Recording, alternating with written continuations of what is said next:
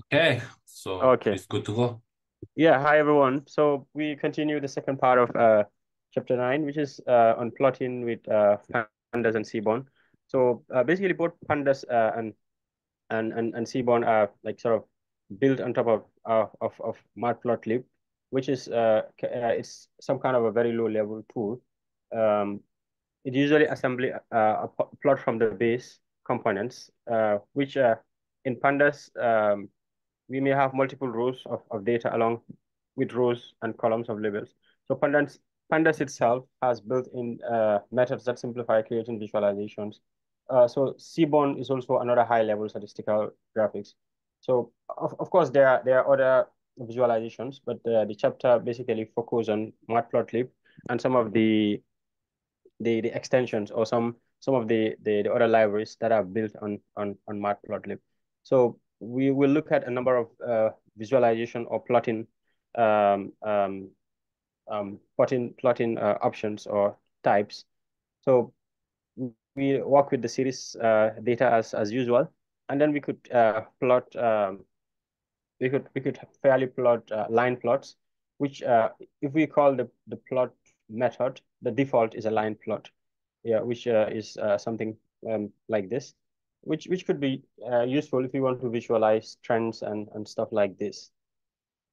Yeah, it could be very useful when we want to visualize trends.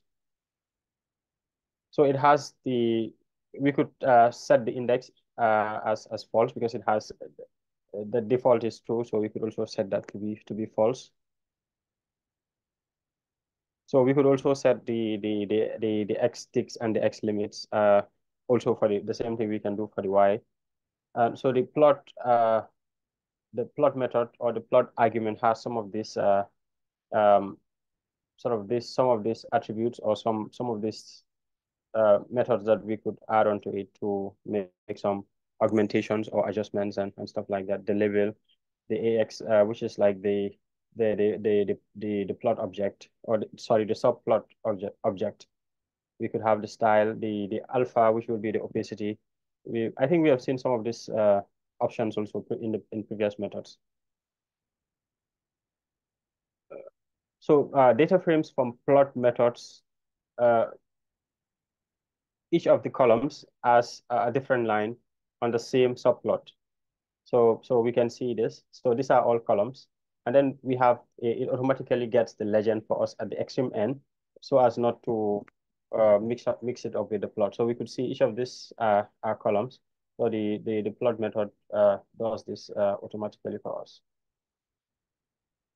So we could also change this. So he mentioned that he used the gray style because it's easier when you are working with black and white. When you are printing in black and white, then you could easily have a clear idea of which line is which. Yeah. So the data frame has also a number of uh, options, also allowing for a lot of flexibility. And so these are some of the data frame specific options or arguments, the subplot argument, the layout, the share X, share Y, and the legend. Yeah, then we move on to a bar plot, which is we can do a simple bar plot, which is a normal bar plot, the vertical bar plot when we just call the dot bar plot, or we could have the horizontal bar plot when we call the dot bar hitch. So this methods or gives us the horizontal bar plot, which is basically this, or the vertical, sorry, and then this gives us the horizontal bar plot. We could uh we could add some other arguments to the plot. So the bar plot by default it groups the values in each row in bars side by side. So that is what it does by default. So this is what it does. So these are all the values of a given row. So it sort of groups them all side by side. So we could note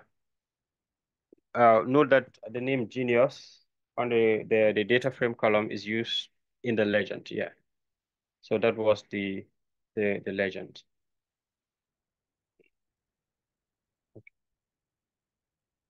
Yeah, I was trying to. Yeah, so the bar plot are effective for comparing quantities across different categories. Yeah.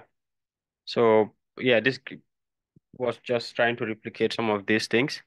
So we could add the yeah.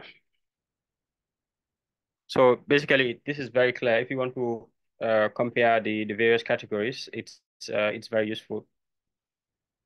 It is a very useful visualization for that. So we could also stack the bars instead of plotting the rows of each value side by side. We could just uh, side by side for each particular category. We could just stack them over each other, which we'll just have to set stack equals to true, and then it does the stacking. So this is a practical example of a restaurant shipping data where we load it by calling the dot read CSV, and so just by looking at the head, we can see an overview of the data. So we want to create like a frequency of the counts, and um, so we see the frequencies. We see that on we have the days on Thursday, Friday, Saturday, and Sunday. The frequencies of the number of tips that it's given at a particular day. So since we have less parties, so like the frequency of parties, since we have less parties on um less parties on six and six, 1 and 6 person parties are very few. We could just remove them. So that was what he did here. And then he calculates the percentage of parties. Yeah, he calculates the percentage of sorry.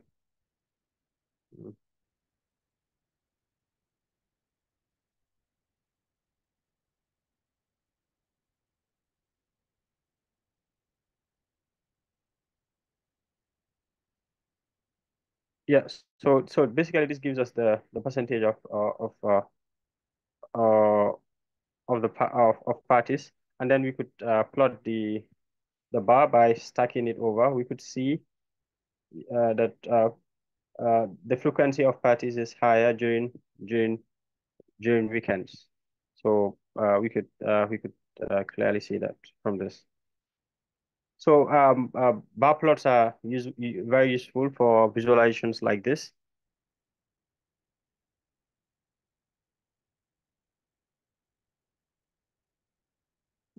So he's saying that with this type of visualization or this type of data that requires aggregation or summarization before making a plot, using the Seaborn package can make things much simpler. So we can just install the Seaborn, and it's easier if we use the the Seaborn for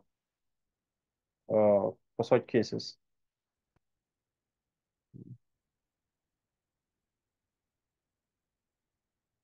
So now if we import the Seaborn, we could just make it very straightforward to get the percentages quite straightforward.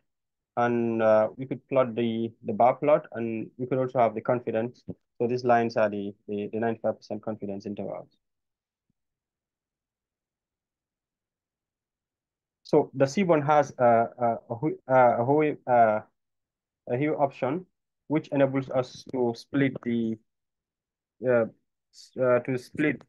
sort of our bars into sort of different categories, which helps to sort of have even a much more broader view of the data. So we could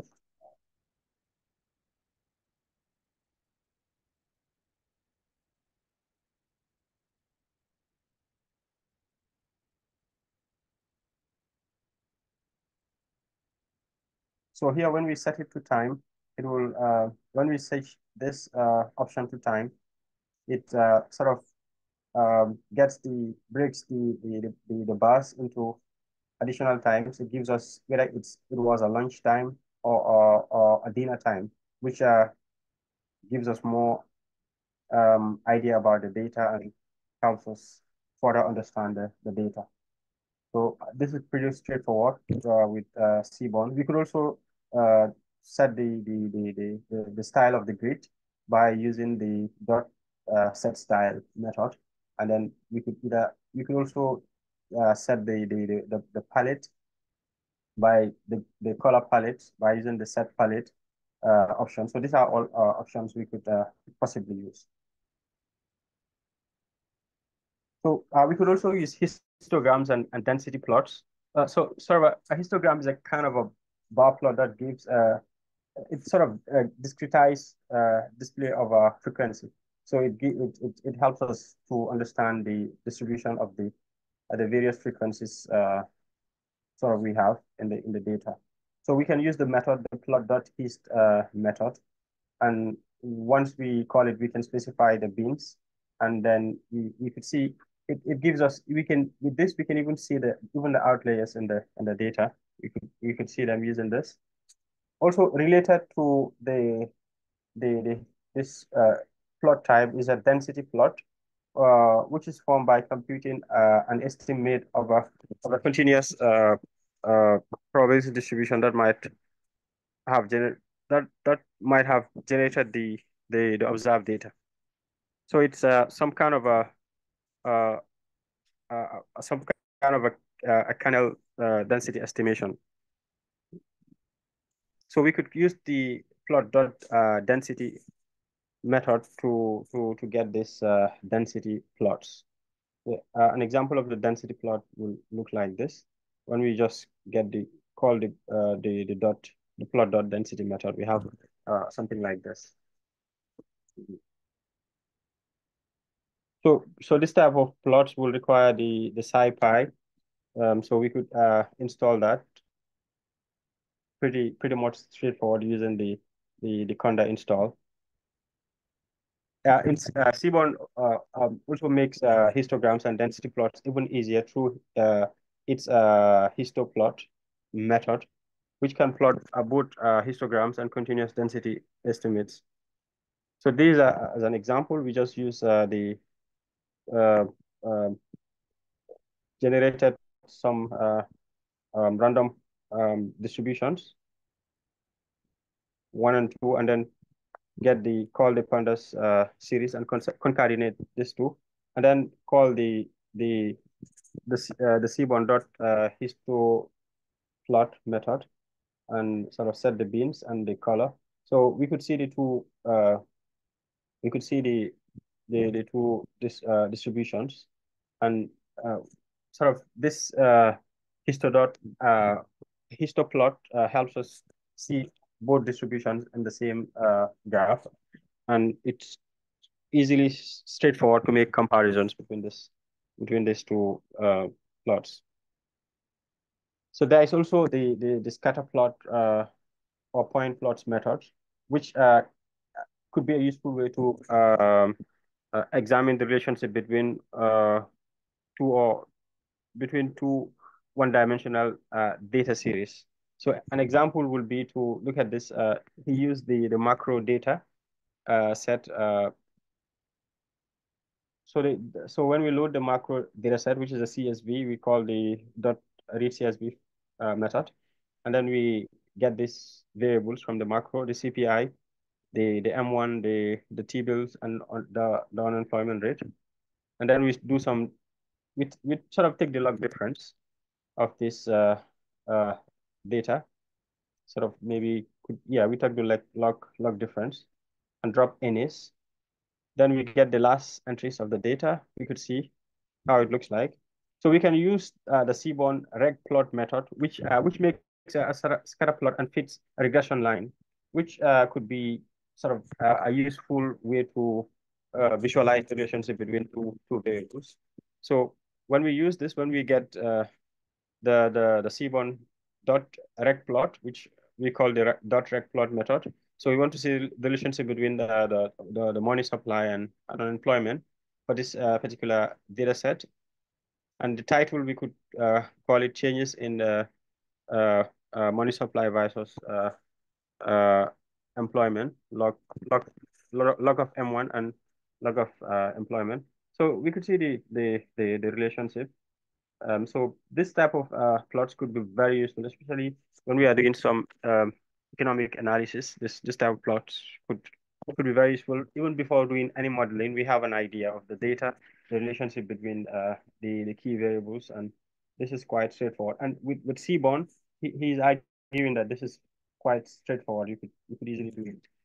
Compared to if you want to do it in Matplotlib, it might require us to write a lot of code, which might be tedious. Also he mentioned that it's helpful to be able to look at all the scatter plots among a group of variables. This is known as pair plots or scatter plot metrics. So this could be very useful, especially when you are working with a data that has a lot of categorical variables. You might want to get a pair plot or a scatter plot metrics. So making such plots from scratch is a bit of work, especially if you want to do it from scratch in Matplotlib. So this could be easily done by following the pair plot. So when I was reading this, I was like, oh, okay, I have to, because there's this data I'm working on and it working with, and it has a lot of categorical variables. So when I saw this pair plot method, I was like, oh, maybe I'll have to try and experiment this on my data, because I found it quite handy. So we just have to call the pair plot method, which is uh, built in, which is from one of these methods in Seaborn, and that the data we are working with is trans data.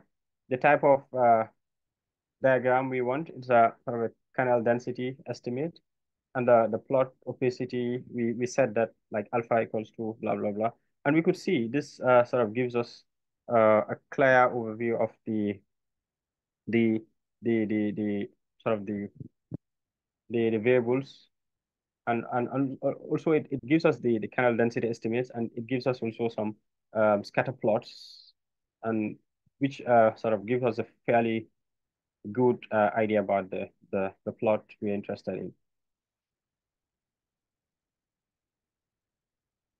So we look at the facets and categorical data, which I think is also very similar to, so most of these things are also similar in R. So the facets and the categorical data. So what about data sets where we have additional grouping dimensions? So one way to visualize data with many categorical variables is to use a facet grid, which is a two-dimensional layout of plots where the data is split across the plots on each axis based on the distinct values of certain variables. So Seaborn has a very useful built-in, which is called the cat plot method. Sort of it simplifies making many kinds of facet plots split by categorical variables. So this is also something handy if we are working with categorical variables. So when we go back to the tip data set that we have seen previously, so when we call the Seaborn the dot cat plot, so it takes in the x, which is the of course the x axis, the x axis, which here in this case we take the day, and then the y, the tip, the percentage, and this whole method, the high method, we set it to time. Then this will help us to see whether it was a lunchtime or a dinner. The column, which is like whether this particular person smokes or not. So it gets this to a kind of a dummy variable. When the guy smokes, we have no smoke, and yes smoke, and we could see how it's the visualization. It's very smooth, and it's sort of very straightforward, and we could easily compare between smokers and non-smokers, and it's pretty straightforward using the Seaborn the dot cat plot method. So instead of also grouping by time, we can also expand the facet grid by adding one row per time. So when we add this uh, row is equals to time, sort of we say one row per time, we could see the details of like just one row, and sort of it breaks the data even into more granular level to help us understand into details.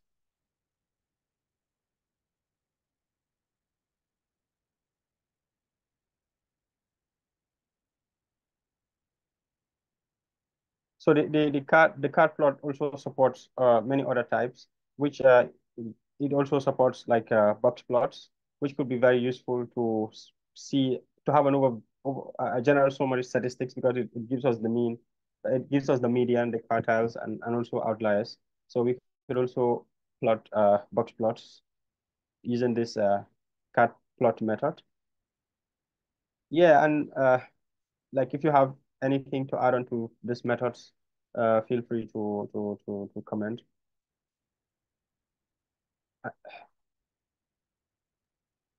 Though, well, actually, this is kind of like a very straightforward because Yeah, Seaborn is more like a ggplot2 packages in R. So yeah, actually, it is mostly kind of a function that are very similar to the ggplot package in R. So and also yeah, most of the grammar and then like a yeah, facetting the grid and then try to make a histogram is almost the same.